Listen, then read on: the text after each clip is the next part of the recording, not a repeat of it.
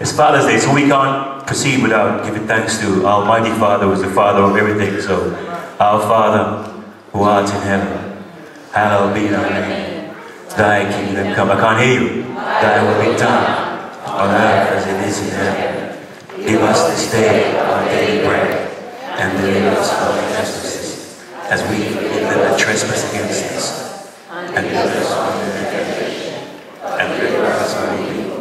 For thine is the kingdom, the power, and the glory, forever and ever. Amen. You got that. Okay. Isn't it beautiful today? Fantastic. Jay, beautiful. All the children earlier on. In fact, when I saw Chase and all the other kids up there, they were, giving a little testimony about their fathers and the different examples of their experiences, not necessarily theirs, but the characters they were playing. Some fathers were there, some were missing. And I guess if we as fathers were to go to God today and say, God, can you give us an interim report on how we are proceeding and how we've done so far as fathers? And what would he say? Some of us may feel confident he may give us a glowing report.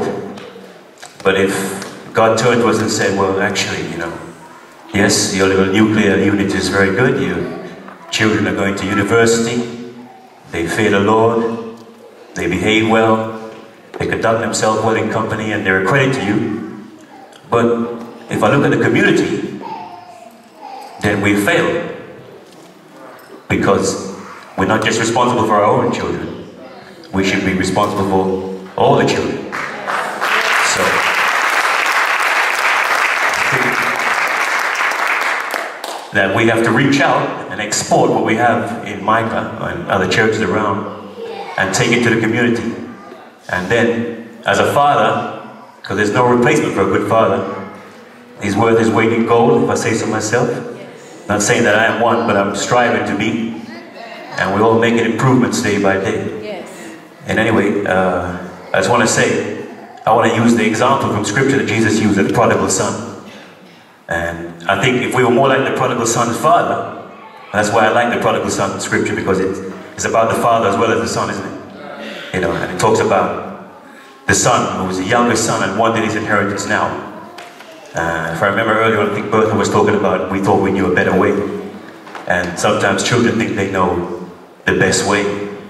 And unfortunately, they don't have the experience that the elders have. So, even though we try to guide them, they may not take the guidance in the right way and feel that they need to rebel against it. Well, the prodigal son was an example of this.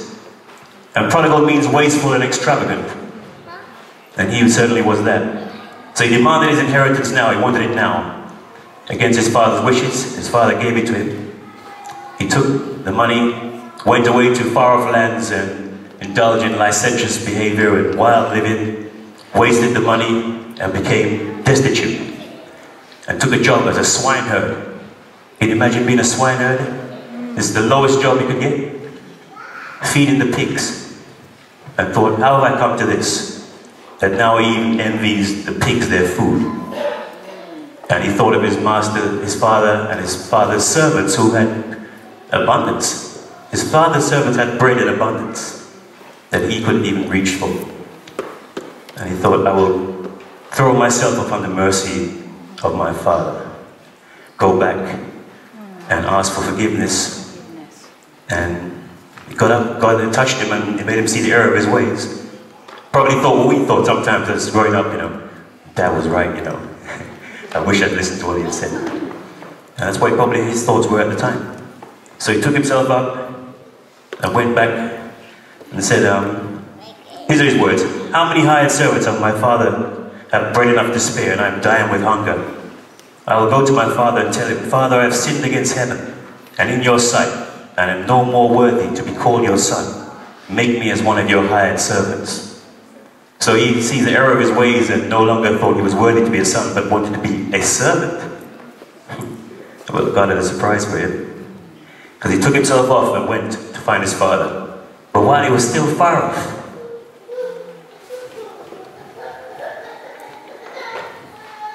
sorry.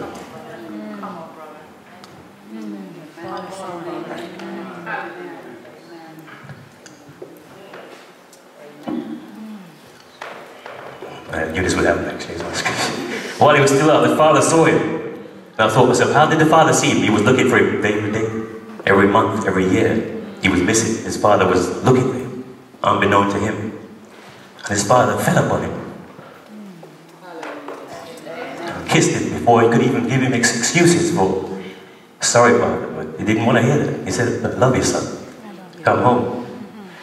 And the son, you know, sometimes we have siblings, but, you know, they don't understand. The other son who was there, you know, he didn't understand why.